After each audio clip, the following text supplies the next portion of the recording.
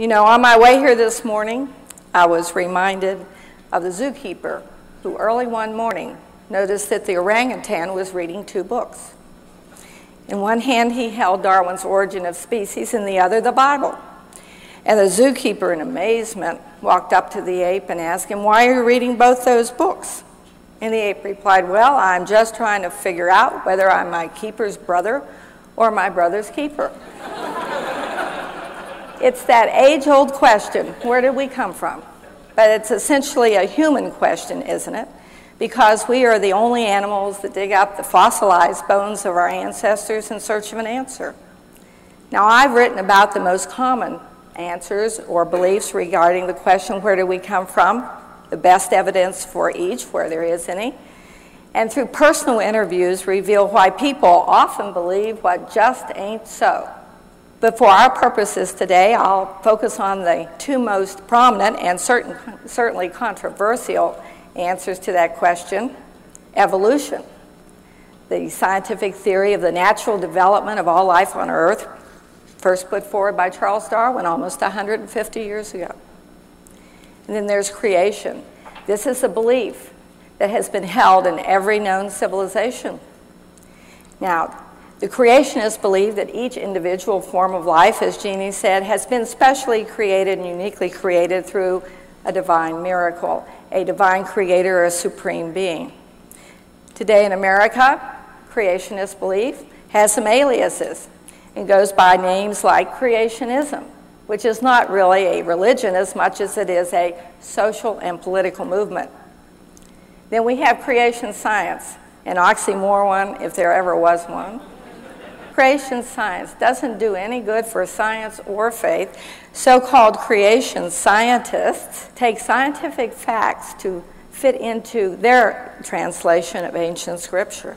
And finally, there's intelligent design, the creationist new stealth weapon. Intelligent design is creationism without the G word, but a much more subtle and sinister movement. Now, the intelligent design crowd will have you believe that there is complexity in life. There is a level of it that can never be explained through natural processes alone, certainly not by science or the theory of evolution. And often they use as an example the complexity of the human eye. And yet today, geneticists feel they have found the universal instruction manual for eyes in all animals. Everywhere we've looked for this gene, it's a powerful, complex developmental gene, and everywhere we've looked for it, we found it in every organism where we sought it, including all those creatures that we see up there on the screen. Now, the bottom line here is that evolution is clever, but it's also efficient. It can use the same hammer and nails, the same genetic assets to build complexity in all its various forms. So then, we have to ask ourselves, why is it that despite that, we're still arguing about teaching the science of evolution in our science classrooms? Makes sense to me. Well, to really answer that question, we have to know a little more about the folks in the debate, and that's what we're going to try to do here. Gallup polls for the past 30 years have consistently shown that only 1 out of 10 Americans, only 10 of us, believe in evolution. That sounds a little small to me, does it to you? We'll get to that in a minute. I call these the strict evolutionists. They believe that only natural processes alone, without the help of God, are responsible for the development of life on Earth. And here come the creationists. Fully 44% of all Americans will answer those same polls, sometimes up to 47% saying, I am a creationist. Let me stop and say that this level of creationist belief is unique to America. In fact, creationism itself rarely exists outside the United States, except for pockets in Australia, New Zealand, Russia. Americans are 3 times more likely than the Norwegians, 5 times more likely than the Brits to believe in the literal truth of the story of creation in Genesis. Now, I know you're way ahead of me. Those of you who can see this are adding up to 10% and the 44%. I know how you are. You're a very bright, analytical bunch, and you're saying, okay, where are all the rest of the folks? I'm glad you asked me that. Meet the moderates. Fully 40% of all Americans answer those same Gallup polls saying they have a mixed belief. They believe in both evolution or accept evolution, and science and objective reasoning, but they make room in their personal beliefs for the possibility of an ultimate cause, perhaps spiritual or supernatural reason for life. Now, although the Gallup polls always say there's 40% of those folks out there, my survey and other recent surveys indicate that these moderate believers may in fact be the majority in America today. How can I say that? Well, it depends on how you ask the question. If you are a moderate, and I know many of you out there may be, I know Hal is because he told me he was, and I ask you, do you believe that natural processes alone are responsible for all life and human origins, or do you believe in creation? There's that either or question. How would you answer? Yeah, it would probably depend on your own personal belief, wouldn't it? Or perhaps the kind of statement you were trying to make when you answered the question. So surveys that allow for a response for the moderates indicate that there may be as many as 60 to 70% of all Americans that are moderates. And that kind of reduces the strict creationist belief, if you will, to 20%. So as I often say, it's 20% of the folks that are making 80% of the noise. The Pope's a moderate.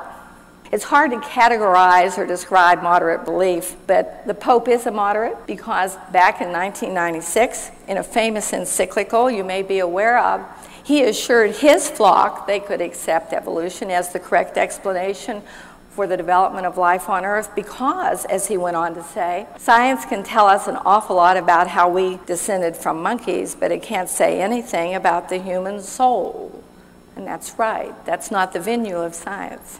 Now, the closest group that I can think of that holds a lot of different moderate beliefs that you would be knowledgeable about would probably be the Unitarians. And yet moderate beliefs tend to be very personal, very individual. Among the moderates, I include people such as non-theists who are somewhat spiritually oriented, those who would tend to be perhaps Buddhist or hold some of the beliefs of the Eastern traditions, up through the agnostics, the deists, and even practicing Christians such as the Pope. Or a moderate might believe in science, evolution, but always hold out for another answer, a different cause for that first spark of life. Now let's quickly compare and contrast the beliefs of these people in the debate on 6 key questions related to where we came from. The first is, how did we get here? What was the role of God, if there was any? How old is the Earth? How old are we? How old are modern humans? What's the evidence? You know, the guy says, show me the money, but for me, show me the evidence. And where do we go to look for truth? Here's the evolutionists, the strict evolutionists, the 10% out there. Natural processes alone were responsible for the development of humans, modern humans. There was no role for God. The Earth is billions of years old. That's what the geological evidence tells us. And modern humans, well, we've been around for at least 40,000 years. And usually in evolution, will also accept, as I do, that there are characteristics and features that we all have in us that have been around for at least hundreds of thousands of years, maybe even millions of years. Where does the evolutionist go to get evidence, and what do they look for? Well, I got a little carried away there. The evolutionist looks for the stones, the bones, the genes, the fossils, the chemical and physical laws of life. Those same things that operate the world around us and allow all of us to go out and get in our car in the morning and perhaps drive to work. Where does the evolutionist find truth? Not just for the question of human origins, but generally. They look towards science, its facts, its theories, and objective reasoning. Okay, here come the creationists. How do we get here? It was a divine miracle.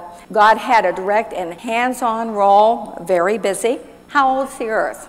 And again, as Jeannie often says, you know, there are the young Earth and the old Earth creationists, and there's still some young Earthers hanging around. It says, we read our Bible, and the Earth is only 10,000 years old. But most progressive creationists will agree that the Earth is billions of years old. How about modern humans? How long have we had modern humans? Well, a creationist may say only 10,000 years, or a more progressive one might say, yes, there's evidence for 40,000 years that modern humans, you and I, have been around.